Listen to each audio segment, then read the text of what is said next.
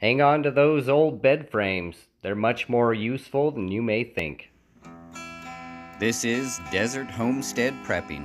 Make sure to like and subscribe and hit that bell for notifications. It's a little bit of a snow flurry today, and see how much I can get done here. Some of the issues I'm running into is that my table saw is back out at the property, and you know, I run into these issues where I have some tools here and some tools there. It's almost like I need to duplicate everything that I have and have a full set in both places. But I'm just gonna try to improvise. I still got my, my circular saw. So I'm gonna see if I can figure out how I can cut a piece of wood lengthwise just that way. And I got a couple ideas on how I'll do that. So I'm gonna get going on that. This main floor stud right here, I need to cut a piece for that. It's about 66 inches. I'm gonna go a little bit thicker. I was gonna go a full 2x4, but I decided that that's just gonna be too difficult to maneuver. So I'm just gonna go with pretty close to similar measurements. That one's about 1.5 inches. I'm gonna go to about maybe 2.25. So we'll see how it does.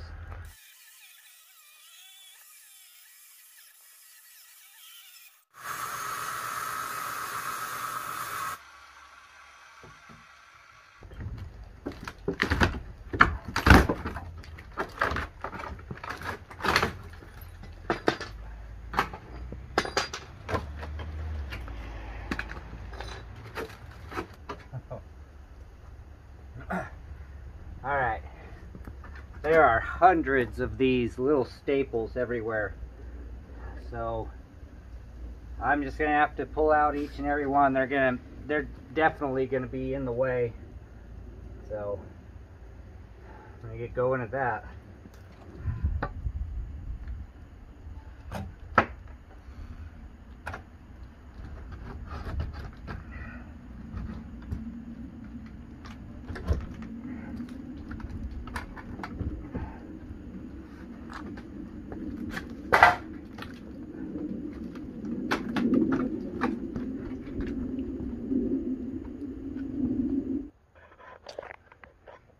Well, I got this piece in here. It seems to be pretty secure. See where each of these studs go. I'm going to add another one on the side of this. Now the next part is to get this secured. So you can see where this is broke right here. There's another one right here, which is, what this end of the 2x4 is resting on, holding it in place. And the same thing over here on this side. So I need to do the same thing here. I need to push this up. So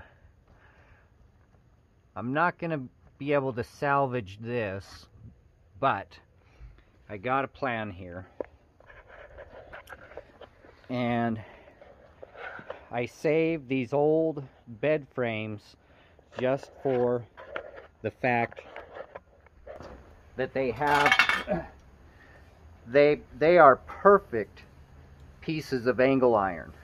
Like, to actually go buy angle iron and stuff, it can get pretty expensive for lengths and stuff, but this is pretty strong stuff.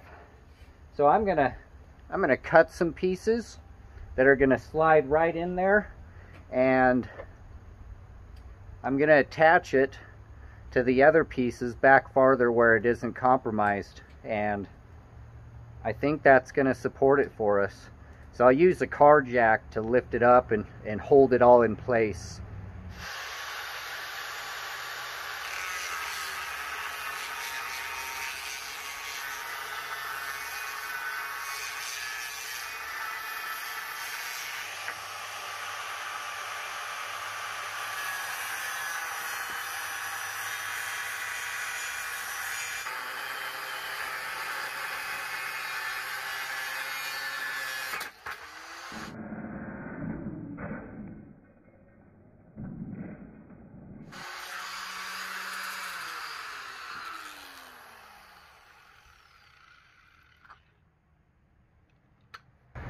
That's why a face shield's important.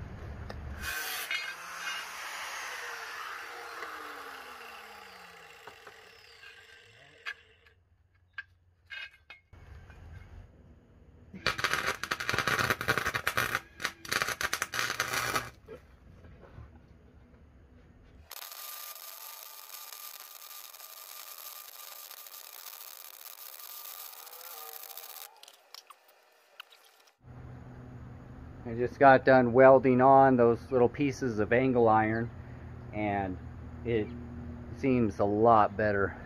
I mean, I'm not the best welder, but here is the unfortunate gob job that I did. But either way, it's holding, and pretty difficult to weld upside down. But that's it. Seems like it's holding pretty good. Yeah, I feel a lot better about this. Alright, I'm back at it again today. I decided to get a little more detailed with the reconstruction of this wall. I decided, since there's always so much pressure on this wall, you know, you got the handle here and people are using the handle to pull themselves up, and you know, it just, after a little while I started thinking about how important this one stud is. This side is really secure, probably partly because of the framework of this closet area, but yeah, this one, it was in okay condition up here toward the top, but it's just so rotted down here and everything that I figured I might as well just replace the whole thing. It's pretty darn cold out here right now. Ice from the last snowstorm that we had. So I'm gonna go ahead, since I have to replace this header up, the header up here, might as well just do this with a 2x4 and another length of 2x4 up there, and anchor it down real good, and then we can start putting it all back together.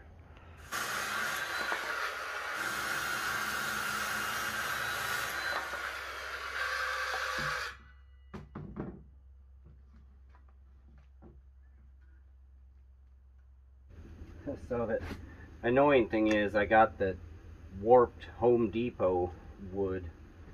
I swear, you can pick through all the wood and the lumber that they have at Home Depot or Lowe's, and you're gonna rarely find a straight piece. So annoying. But this is what I got. So with the warped 2x4, I'm just gonna have to split the curve, so it'll be off a little bit up top and off a little bit at the bottom, but it's gonna be so much better than it was before. Alright, so there's that piece, and now I got my new header.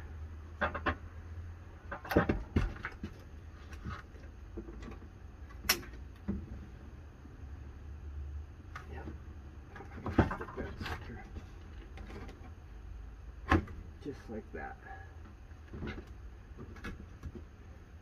Get some brackets and just hook this thing in all kinds of places. It's going to be so much better.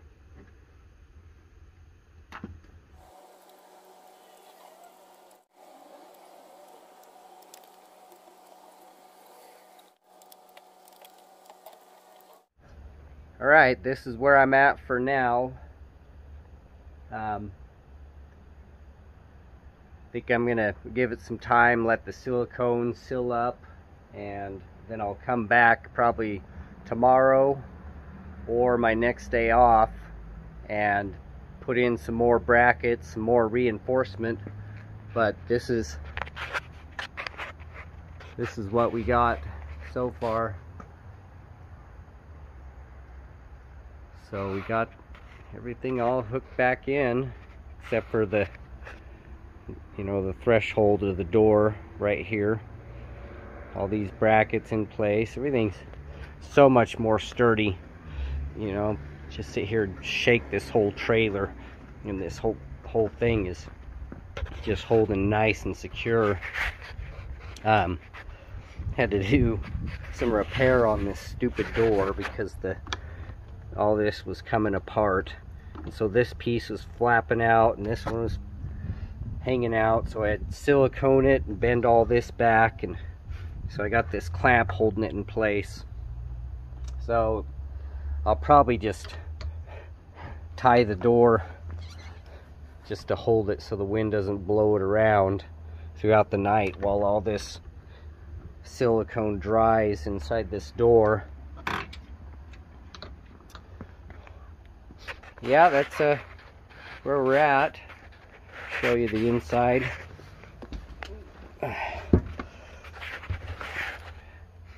So I got the 2x4 down here mounted on both sides, and then you come up top, and you can't hardly see it because it's inside the door jamb, but I got an angle bracket inside here holding this one in place, and then it's got a bracket here.